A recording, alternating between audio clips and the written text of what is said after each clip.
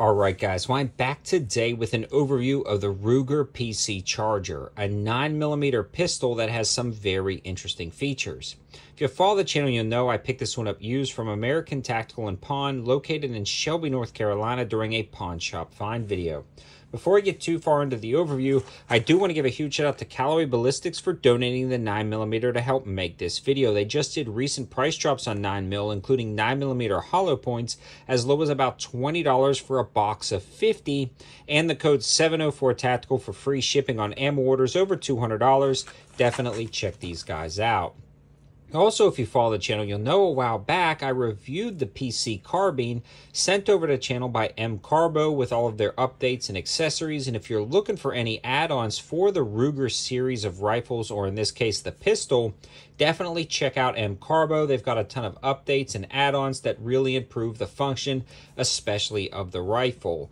With that being said, the pistol, though, in its original configuration is absolutely awesome, but is it still practical with the latest rulings on the devices that hang off the back of these?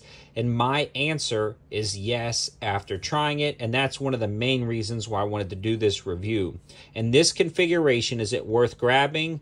Let's talk about the specs and features and how it performed at the range. Starting from the front and working our way to the back, we do have a very shortened barrel because this is considered a pistol and it's threaded half by 28s. It's surrounded and encapsulated by the handguard and attachment system that allows this to be removed with this depressing and rotation of this lever. It also has M-LOK slots, 2 on the sides and 1 on the bottom, allowing you to put this hand stop, which protects your hand from the muzzle if you decide to grip it up here. Moving along to the receiver itself, it does have the extended charging handle built in, and it works out incredibly smooth with a monolithic pick rail at the top. The safety is a cross-trigger safety. It works out fairly good, and it does have the bolt hold open on the bottom. On the reciprocating side of the handgun, you can see the other safety and the mag release right here. When the hand stop was a little bit closer, you can accidentally drop the mag while gripping the gun, so I moved the hand stop a little bit further up and you don't have that problem, or you can grab around the mag well and you don't have that problem either.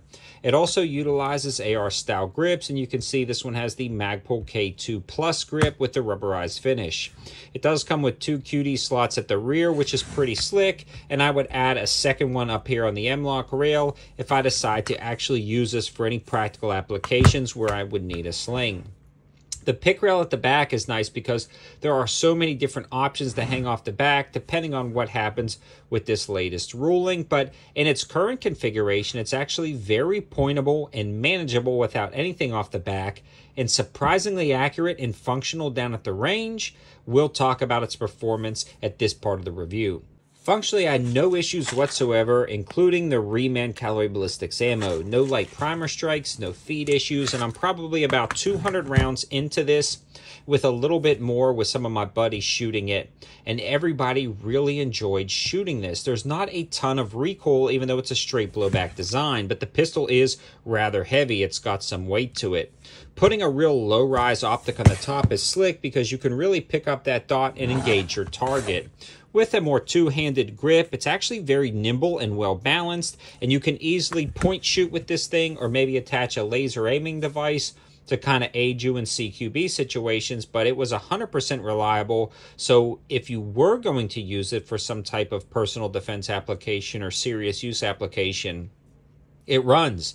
No issues whatsoever. If you decided to SBR this later in the future, you can easily adapt it with a stock on the end, which is a nice touch. So if you wanted to fill out that paperwork and do it the legal way, this is actually a great platform to do it with. So very big fan of that. Ergonomically, it's actually very easy to use, and it makes a little bit more sense in the pistol configuration than the rifle configuration. If you wanted to drop the mags, you can simply come up from the handguard, throw another one in, and then chamber the round and then get back on your target, so it works out good.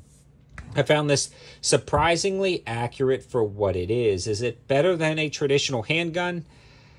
I don't think for most applications, but it's a cool platform to have. It's something nice to have down at the range, and it was 100% functional with no issues whatsoever. I can definitely recommend adding one to your collection, understanding its limitations. It's not the best home defense gun. It's not the best concealed carry gun, but it may be a great backpacking application, and depending on what happens in the future with the things that hang off the back, that's when it becomes really relevant and awesome again. Is it still worth grabbing now? Yes, because it seems like prices are dramatically dropping on these because of the latest rule changes. You can get a lot of these style firearms for very affordable prices, and now is the time to grab them in this current configuration and see what happens. Because worst case scenario, it's still a very functional and fun pistol down at the range, and if something changes, there's a lot of opportunities to improve this for more stability in the future. All of the information will be in the description below, including my campsite page, Patreon, Instagram, and my channel memberships. The channel memberships, those guys are getting jumps on deals, limited run deals, and exclusive members only content. So definitely check that out and follow me on those other platforms. So stay tuned for all of those daily deals. Thanks for watching, guys. Have a good one.